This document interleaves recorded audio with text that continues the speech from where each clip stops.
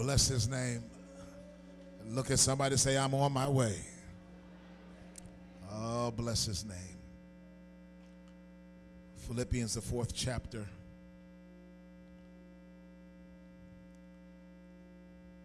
If you would allow me today, I'd like to just do some teaching and instructing today. There is such a struggle that it seems that the people of God are in. And I know I'm the only one sensing it, and I travel across this country, as you know, and out of this country.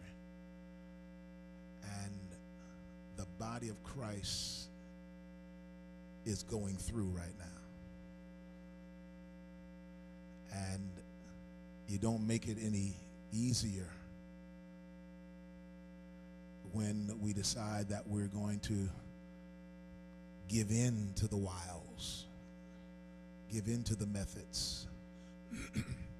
What's really happening, if you take a look at Christendom, I'm not going to have you standing long, but what's really happening if you take a look at Christendom right now is all of that glitter that you've seen, all of that is tarnishing now. And what really matters is your walk with God. You say what you want to say. It's not another church. It's not another place of worship. It's not bouncing around here and there. It is my walk with God. Let me be a little worldly. This is a time when the rubber meets the road. We are under such attack. Amen. Well, let me get into this because I want to go there a little while. Father, we thank you now, and we bless you. All things in thy precious name. I pray today that you will grant us clarity of speech, that even the smallest child would understand the instruction today. I pray that you open the hearts and the minds of your people, that we would be receptive to instruction and even to chastening. Thank you now in advance. Hallelujah. Thank you in advance for spoken word. We give you glory now. We give you honor, and we give you praise in Jesus' name. Look at the scripture right quickly. Philippians 4. Let's go back to where we were last week. Verse 6. Be anxious for nothing, but in everything by prayer and supplication with thanksgiving, let your requests be made known unto God, and the peace of God, which passes all understanding, shall keep your hearts and minds through Christ Jesus.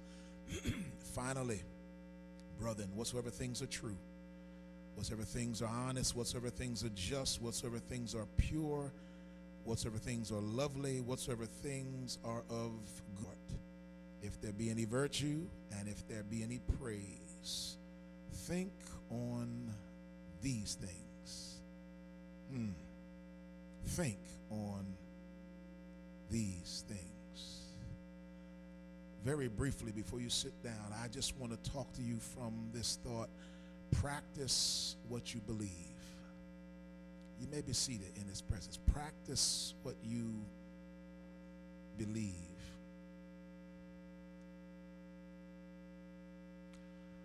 I began saying to you that this hour that we're in, this hour that we're living, is a very strategic hour for the body of Christ. Now, let me pause and say that if you're waiting for me to make you happy, you should have gotten happy while you sang I'm on my way. Because I believe there is some instruction that needs to be adhered to by the body of Christ. On last Sunday, I spoke from the 4th chapter of Philippians, and the focus was on verse 6 and on verse 7, where it said, be anxious for nothing. And Then verse 7 said that the very God of that and the peace of God, which passes all understandings, will keep your hearts and minds. And when I looked at this, it wasn't my intent to have a part 2. As a matter of fact, when I went to Delaware last week, this word just kept burning. I was fighting it. I thought maybe it was just indigestion, but it was the word that God wanted me to share with that pastor and that congregation on last week. And little did I know that it was in line with what that pastor had preached to his congregation on last Sunday morning. But as I pondered on the condition of our country, and I stated to you earlier that I've traveled this country from West Coast to East Coast and out of the country, and I shared with the trustees on this morning that the body of Christ is going through. It's not a crisis. What it is, we know that Christ is.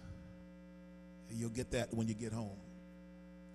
We're not in a crisis because we know that Christ is.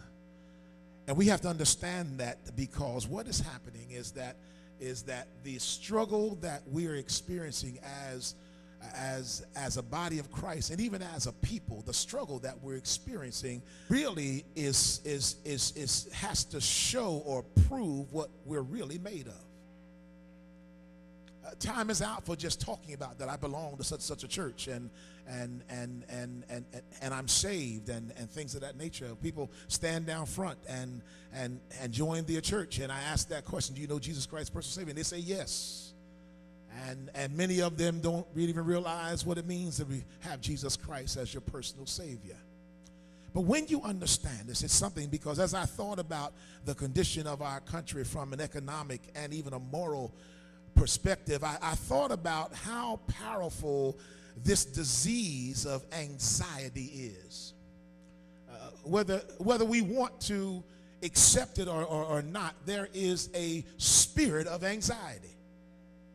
I gotta say it again. Because saints don't want to admit that they worry. Amen. Because some of us will say that, then worry is natural. Well, worry is natural until you come to know Christ. And when you recognize that all of my help comes from the Lord. And anxiety has often been called the great disease of our age. It is called the disease of our time because of the need for folk to have more. And what has happened is that we have gotten more, but we've lost to some extent what we had. Amen. Amen. We are so under the gun, if you please. We are so tied up and wrapped up in the material things that the Bible says will fade away. But it has become a controlling the people of God. We're so wrapped up, so tied up, and we're so into what the world wants us to do and wants to have, to where that it's so difficult to pray. Matter of fact, let's be honest. It's not just difficult to pray. Prayer is almost non-existent now. Amen. And when we understand this, it's something, because when anxiety sets in or worry sets in, it becomes difficult to sleep. When you got all kind of things on you, it's difficult to sleep. I'll say it again. When you got all kind of struggles going on, it's difficult to sleep. Amen. And I've got to preach this because I've been there. And God had to remind me who he is. You haven't gotten there. God had to remind your pastor who he is. And God had to remind me that it's his church. Oh my God. And they're his people. And the sheep of his pastor. My God. And when you understand this, it's something, because anxiety and worry, listen, if I can help you out, is a universal addiction. It's not just at your house.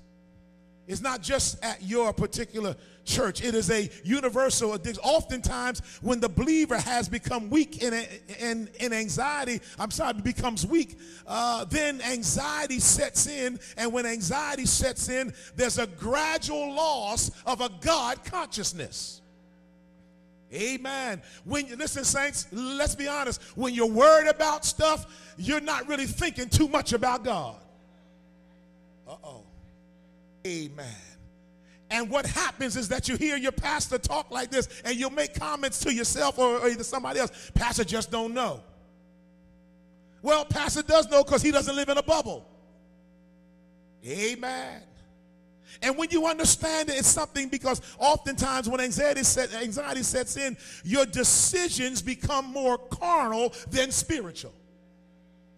I'm going to say it again. When anxiety sets in, your decisions become more carnal than they are spiritual. Carnality simply means that you start making decisions from the flesh. And when I start making fleshly decisions, then when something happens, now I'm going to call on God in the spirit to try and help me out of my fleshly choices. Oh. So now when you understand it, if your mind is not stayed on him, then you will forget that the Bible said in the book of Jude, now unto him who is able. Oh, I got to get this in your spirit, saints. Now unto him who is able to what? Keep you from falling. Look at somebody and say, I ain't falling. I refuse to fall. I refuse to fall. Come what may, come hell or high water, I refuse to fall. Amen. I don't know about you, but what I heard the youth pastor say a few weeks ago, said that she don't know where she be without God. She said, I can't make it without God. And we've got to get that same mentality and that same attitude. I cannot make it without God. Oh, I'm talking to myself. I can't make it without God. Amen. I don't know what tomorrow would bring without God. Oh, bless his name. Now to some folks that might sound foolish. No, I've got to the point where I'm so sold out that I can't make it without him. That he is my meat and my bread. Oh, and like I told you on last week, I say my grace over everything. I say my grace over popsicles.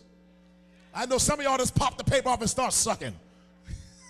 I say my grace over. Listen, when I get a Three Musketeer, one of my favorite bars too, I unwrap it and say my grace over it.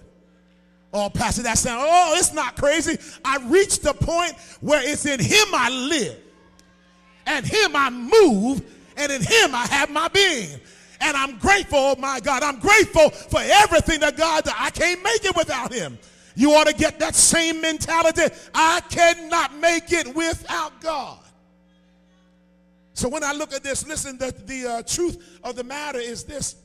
God forbids his children to worry. Uh-oh. God forbids his children to worry. Worry is a sign, listen, that there are some trust issues. And we have a very bad habit, Brother John. We have a very bad habit of them coming across like we really just trust God for everything. And it's really not true. It really isn't true. That's why after we pray sometimes we end up getting in a conversation and start to speak negatively about what we prayed about.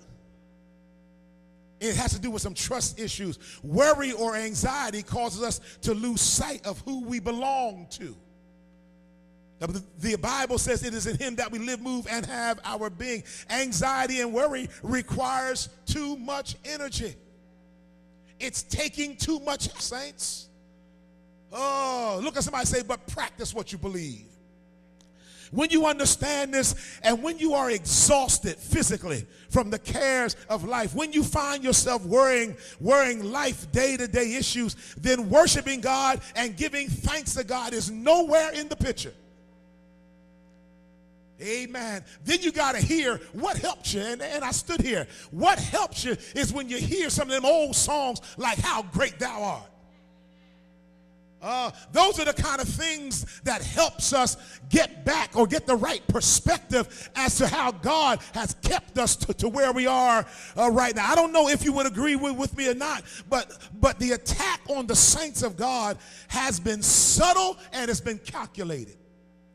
The enemy has been slowly gnawing at your faith. He's been slowly biting at your faith. He hasn't taken it all, but God knows he has a large portion of it. Oh, that's right. You can say Jesus again. Because the bottom line is that the enemy of our soul, he's not even after you and I so much backsliding. But what he is after when it comes to you and I, he's not after us backsliding. He's more after a gradual attack on your faith. Help me, Holy Ghost. Just look around you. There is an attack on the faith of the people of God. People don't love the church like they used to love the church. People don't love worship like, y'all ain't going to help me today. People don't love worship like they used to love worship. And it has nothing to do with getting older. It has more to do with what we allow to come into these minds. Paul said, here's what you think on. You want to stay strong? He said, think on these things. Well, it's something because Paul said, be anxious for nothing but in prayer, but in everything by prayer and supplication, which means humble prayer and petition with thanksgiving. Let your requests be made known unto God. Paul said in prayer, you must understand the necessity of being thankful. That's why I told you I say my grace over popsicles. Doesn't that sound crazy? I don't know, Bishop. I don't bless no popsicles. Well, because I pray, because I know it's not good for the nourishment of my body. Especially those Nestle Crunch. And then them popsicle lights, those are all right, but I got to eat them fast because they no taste of those things. But I begin to thank God. My point is, I've learned to be grateful for everything. Oh, bless his name. Because whether you all believe it or not, and I've told you over the years that I've been here, I was in the layoff mode for 2 years. And every meal was not pork chops and rice and collard greens, and not every meal. There were some meals that was the same meal that was the night before. And maybe even the night before that. Now for some of y'all that eat filet mignon every night, God bless your hearts. I can't even spell mignon. But I'm so grateful because I realize that God does supply. Anybody know what I'm talking about? God does supply needs. And so this is the season where you can't just say what you believe, but you got to practice what you believe. Paul said to the Philippian church, in spite of what's happening around you, he said, rejoice in the Lord always. And again, I say rejoice. I know it's difficult to rejoice when ends aren't meeting. But thank God you got some ends. Amen. I know it's difficult to rejoice when you got to eat beans and those hot dogs for another night. Thank God you got a hot dog with a bean. Good God. I know it's hard to rejoice when all kind of, we just don't, God, I just don't seem to have enough. But thank God you have.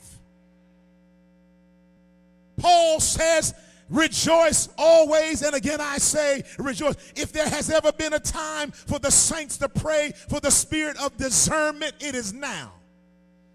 Worry and anxiety will cause you to miss God. And the purpose of anxiety is to stress you and I out, but the solution has to do with the things that you spend most time thinking about. Last week we concluded the message with verse 7, and the peace of God, which passes all understanding, shall keep your hearts and your minds through Christ Jesus. Even though the Bible says God will keep your heart and mind, you must be careful what you allow to enter your mind. Many are defeated because of their thought life. And our thinking is something we must take charge over. If we, it will control us. And the messages that are sent to our subconscious are more powerful and receiving more information than we may even realize. And let me give you some examples. Have you ever been in the store? Music has been playing, and you find yourself humming to the music from whatever commercial is on. Not only are you being persuaded to buy whatever product is being offered, but also there are certain values that are being presented also. There's a story about a woman who used to always cut off the ends of the beef roast before cooking it. Her husband didn't understand all the waste that she would go through. So he asked her, "Why do you do that?" She said she didn't know. It was just the way my mother always did it. And the next time she asked her, "Mom, why do you always cut off the ends of the roast before cooking it?" Her mother said, "I don't know. That's what Grandmom always did." Fortunately, Grandmom was still alive, and they asked Grandmom, said, "Grandmom, why do you always cut off the ends of the roast?" And Grandmom responded, "Because it was the only way I could fit the roast in the pot I had." Isn't that amazing how things are learned? Isn't it amazing how people can say things to you and get it in your mind? But Paul said, "Let this mind be in you, which was also in Christ Jesus." Now, this story may sound funny, but the truth of the matter is behaviors are learned and strong messages can come through the mind. Paul's Philippian church, he told them how to overcome anxiety. He said in verse 6 and 7, in verse 6 and 7, he tells us how to obtain God's peace. But then in verse 8 and 9, he tells us how to maintain and keep God's peace. He says, now listen, in order to keep the peace of God, we have to occupy our minds with the right things. Somebody say right things. Paul gives us a list of how we can maintain and believe that God will make a way somehow.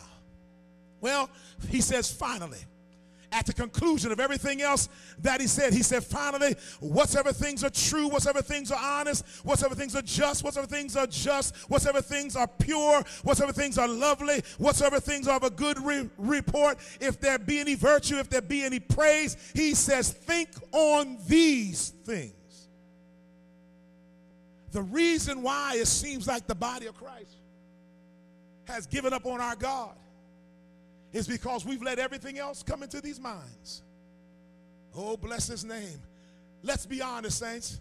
Worship is not at the top of our agenda. Got real quiet there. Worship is not at the top of the agenda. And because we're human beings, we never look at ourselves. We've got to blame it on somebody else. Amen. Oh, if my church would just shout every time I'm there. If we be able to run around every time I'm there. It's not, because when you get done running and get your breath back, the enemy of your soul is still present. And you'll find out that all you did was run and didn't get rid of him. But how rid of him is the way I think. And if I get my mind, somebody say, get my mind straight.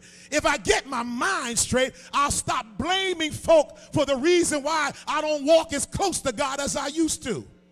Oh, bless his name. Hallelujah. If I get my mind straight, I won't have to be going around talking about I'm not being fed, I'm not this, I'm not that. Well, you're fed from where you eat at. You're fed by what you eat. You got the same fork everybody else has. Help me, Holy Ghost. What is happening is you trying to eat peas with a knife. And you can't eat peas with a knife.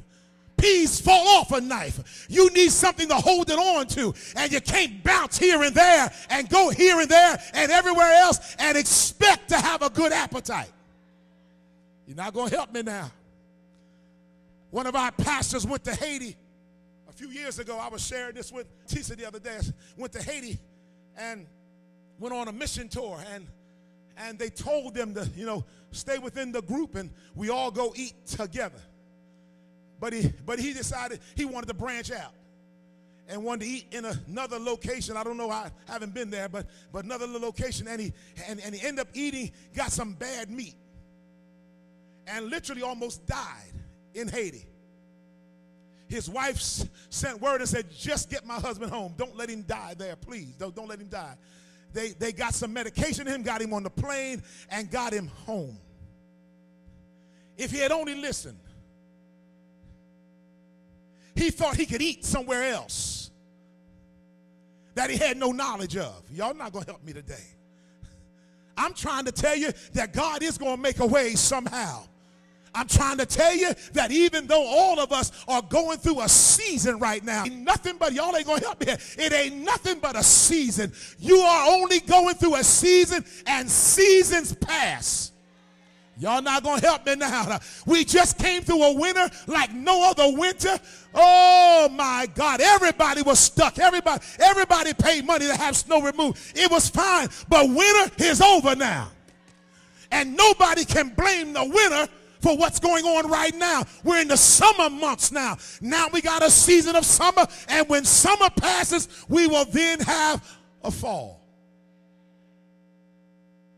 What am I saying? I'm trying to say to you that God will make a way somehow. Look at somebody, say somehow, somehow. Listen, I don't know how he does it. Don't come to Bishop trying to get all the, I don't know how he does it. I'm in the same place you're in right now. He's going to make a way somehow. Hear nothing else from the head. I'm telling you, he'll make a way somehow. I'm not going to rob God. I'm not going to steal from God. I'm not going to give up on God, because God will make a way somehow. I'm going to think good thoughts and pure thoughts and honest thoughts and keep my mind stayed on him, and he will open doors and make ways. He'll make a way somehow. Oh, God. Oh, somehow. Touch somebody, say somehow, somehow. Somehow. I don't know how he does it. I don't know the remedy. All I know, if I walk up right before him, I'm one of his children. All I know is the Lord is my light and my salvation. All I know is the righteous have never been forsaken, neither their seed begging bread. That's all I know. So those who sit back and blame folk, something wrong with you. You have no spiritual discernment at all. This thing we're in is a spiritual thing. Y'all ain't gonna help me now. The church is under attack, and the church is not a building. The people of God are under great attack. Now listen to me. They're blaming everything that's going on in the United States on Obama.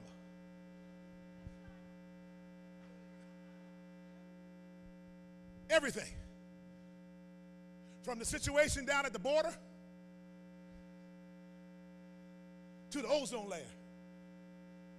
Everything's being blamed on Obama. The other day I was watching one brother, and they had the Speaker of the House on, talk about this thing with the immigration, I think it is. Then he showed a clip. All this stuff was signed into law by the last president, who wasn't Obama. But nobody wants to call it what it is. And so you have some Judas running around the church who are dropping seeds. And you got to have enough discernment to discern that's from the pit of hell. Y'all ain't going to help me today. I ain't scared to preach this today. Oh, bless his name. You got some Judas spirits running around saying there's been mismanagement, or there ain't been no mismanagement. It's the fact that the economy has dropped almost nothing. Y'all not going to help me. And the saints of God who claim to serve the living God have started to pull back from their faith in their God. Y'all not going to help me here now. Oh, bless his name. And as a result of that, you have a shortfall here and a shortfall there. Glory to God. Even in your own household, gasoline went up. Went to the pump yesterday. Gasoline went up. Sometimes I try to get gas in Jersey because it makes me feel better. I talked to somebody who will drive all the way to Jersey to get gas. Use up 10 gallons of gas to go get gas. It's everywhere. Say what you want to say. It is everywhere. But guess what? Would you look at somebody on either side and say, but I'm still living? Look at him and say, I'm still eating, and I'm still looking good.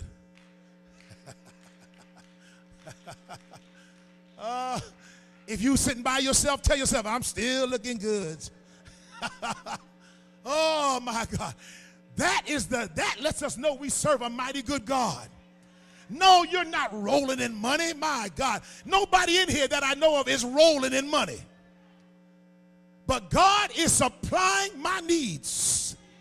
He said he would do it according to his riches in glory by Christ Jesus. Tell somebody he is supplying my needs.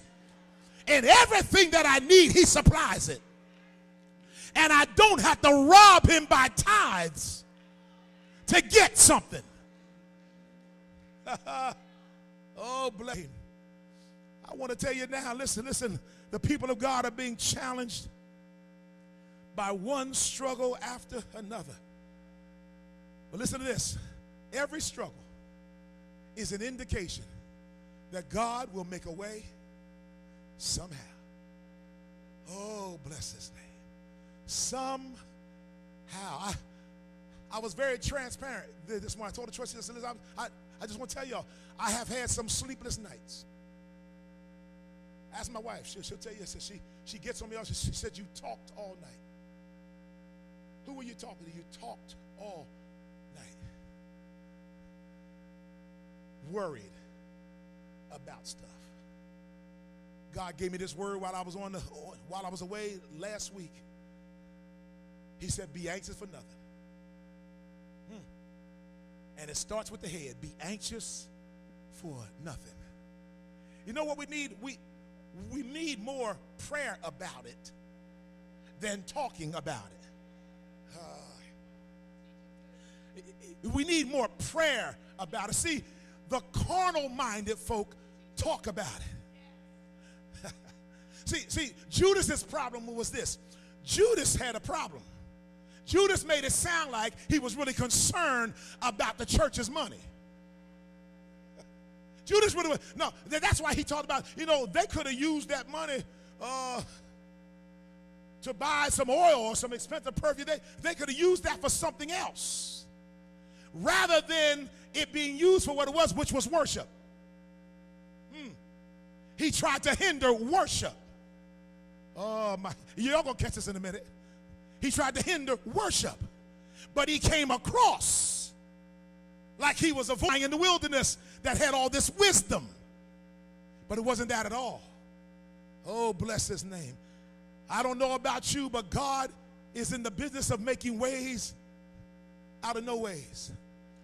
God he is opening, not about to, he is already opening the door. I preached to myself on Thursday night up in Hartford, Connecticut. I preached an old sermon, but I tell you, it came back new in my spirit. And the word said, your answer is at the door. My God, I kept looking at the door. I said, God, I believe it's there. I believe that everything you promised us is going to come to pass. Everything that you said you're going to do is going to come to pass. God, I made up my mind. I'm not going to look to the left or to the right, but keep my focus on the things that God has said, because souls are at stake. The enemy may not get you and I to backslide. What he does, he gets emotions. So we got a whole lot of attitudes walking around. Y'all ain't gonna help me now. A whole lot of accusations being made. Whole lot of fingers being pointed. And what you don't realize you're doing is you're showing nothing more than you're aiding the things of the enemy. And don't even know it. That's the sad part. That the enemy is using you and you don't even know it. My God. Well, he said this, and I'm going to wrap this up. The people of God are being challenged by one struggle after another. But every struggle is an indication God's going to make a way. And the reason why you must hold on in this hour of struggle and hardship is because we have something, listen to this, have something that the unbeliever doesn't have, Joanne. Ask me, what is it? I'm glad you asked. We have a somehow. Ooh. No excitement. No glory. No hallelujah. No preach, bishop. We have a somehow. Every time you pray about a matter, you are really saying, God, somehow. When we pray at the close of service for Sister Stallworth, we're going to pray a prayer of somehow. Somehow, God, allow the doctors to get to the root of that condition. Somehow. Because, first of all, we're not a doctor. We're not God. We pray somehow. I wish you'd touch somebody and say somehow, somehow, somehow. Somehow means an undetermined way. Oh, my God, my God. It means an undetermined way. It means by any means possible. It means in some way not specified, apparent or known. Somebody shout somehow. God is about to do it somehow. I don't know how he's going to do it. I don't know when he's going to do it. But there are two prophecies that are hanging over the head of this church that was given to me as a pastor, that told me that the latter months of this year will be the greatest months this church has ever experienced. Y'all not going to help me now. This all right. You want to know what my problem is with you right now? I just gave you a word of prophecy, and you let it go right over your head. That's why doors aren't opening. That's why they're not being healed. That's why ways are not being made. It's because we're taking the word of God too lightly.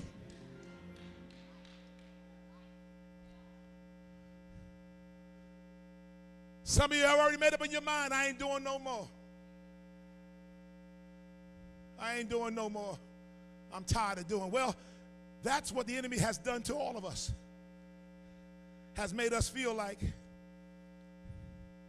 what you've done is in vain.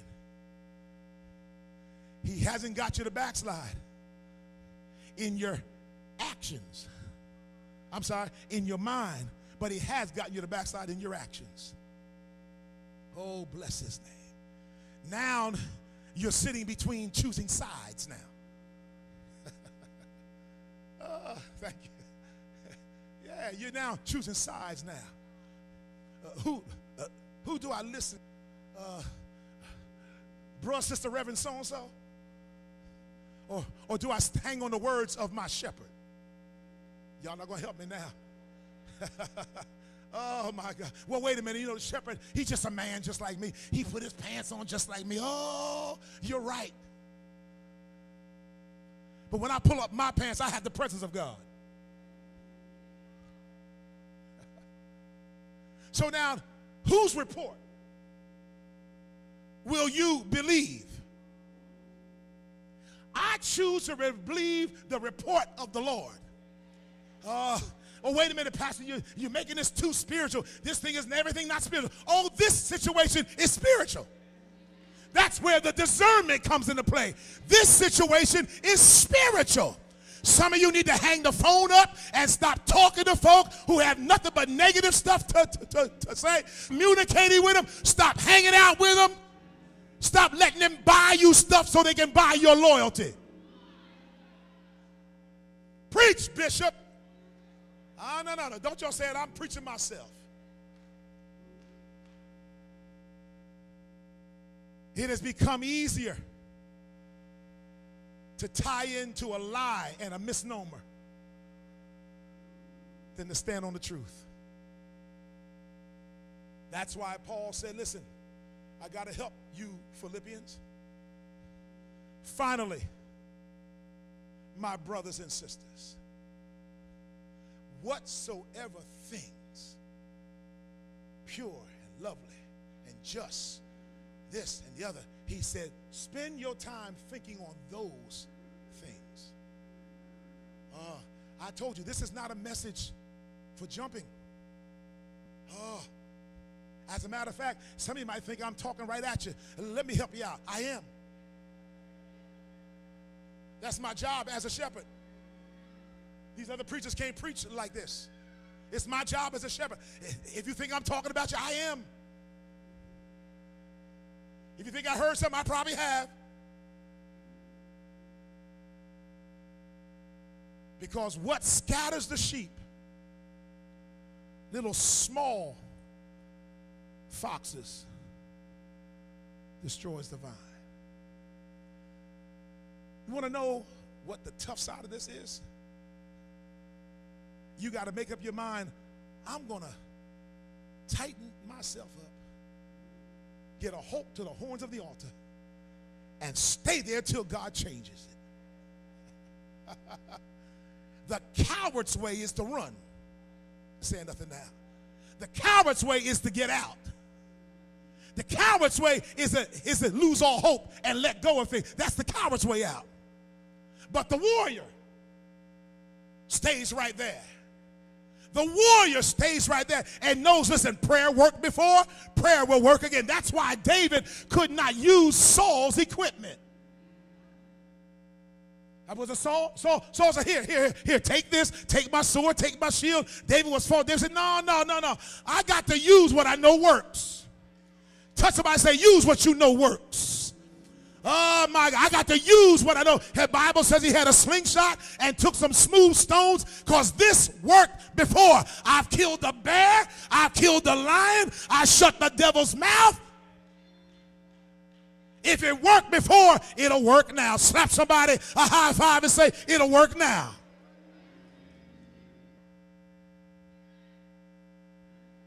What is needed in this hour? And I know I've been up quite a while, but it's my prerogative. Do what I want to do. No, that's something else.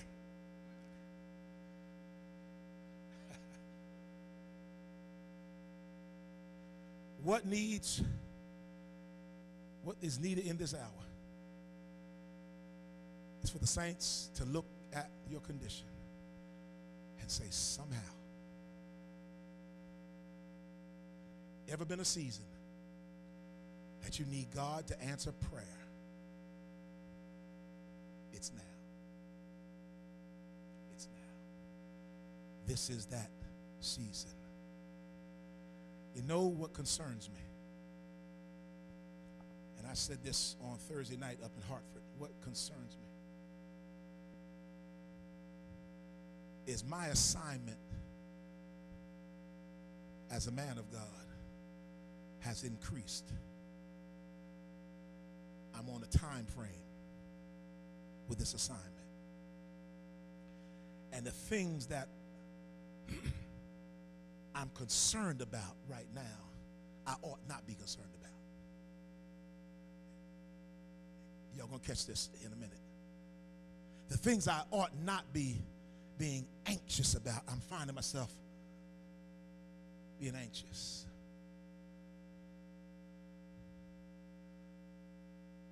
The lives of sowing into for years, I ought not have to worry about them. Let me good now. If you got a teenager and a 6-year-old, a 7-year-old, there's some expectations you have from that teenager. You shouldn't have to tell the teenager, don't touch the candy dish on the table. You should have to tell the teenager that don't put your hand on the stove. Shouldn't. If you are, then you need to have the teenager tested. But help me, kids. But it ought not be. Because once they reach a certain age of maturity, there's some things that ought to just be natural. You shouldn't have to tell a 17-year-old, bathe. Or at least bathe today.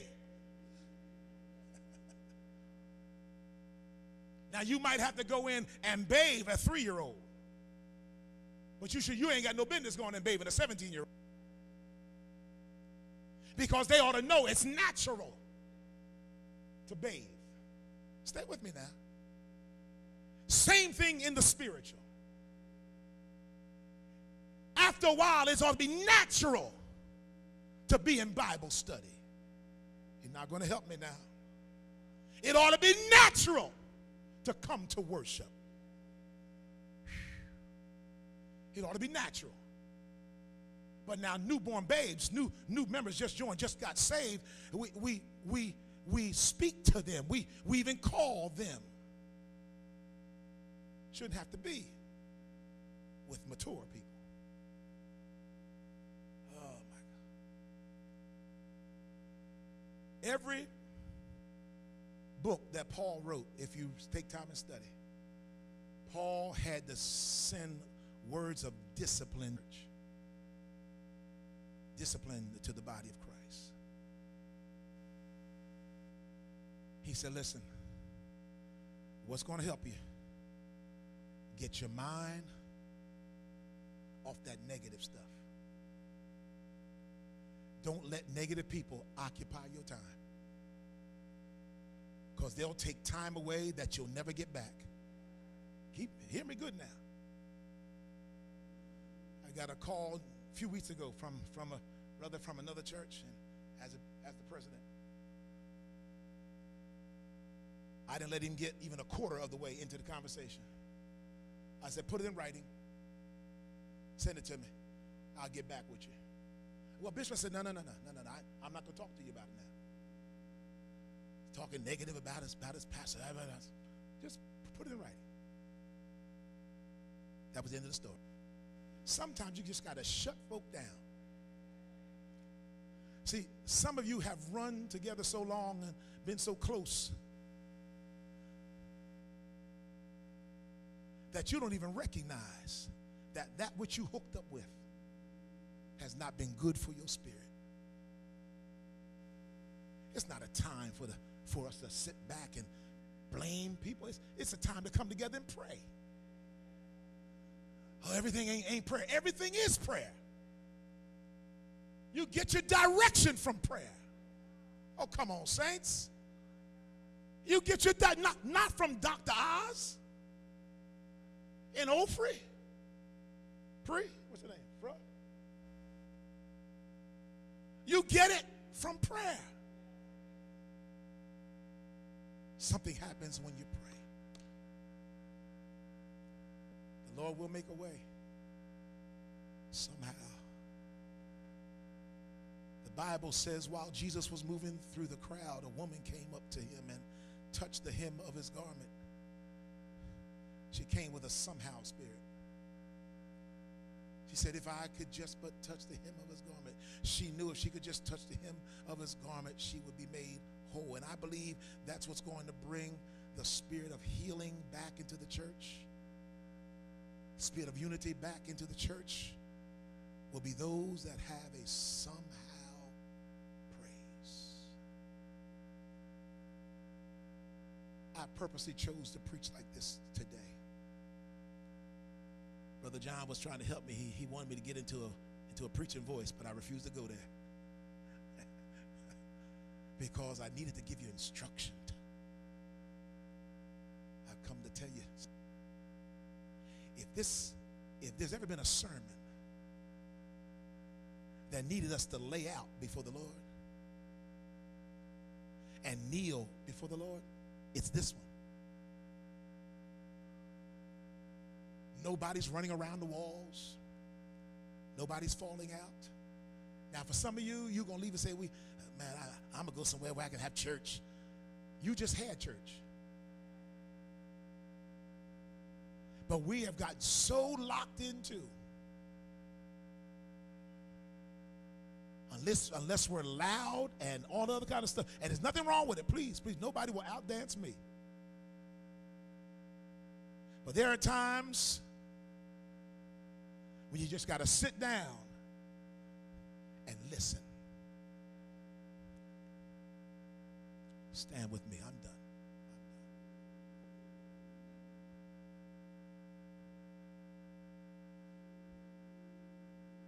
You are Alpha